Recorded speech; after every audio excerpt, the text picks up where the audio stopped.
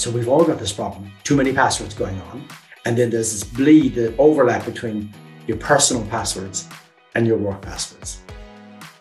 And so if the bad guys get hold of one of your passwords, you're toast.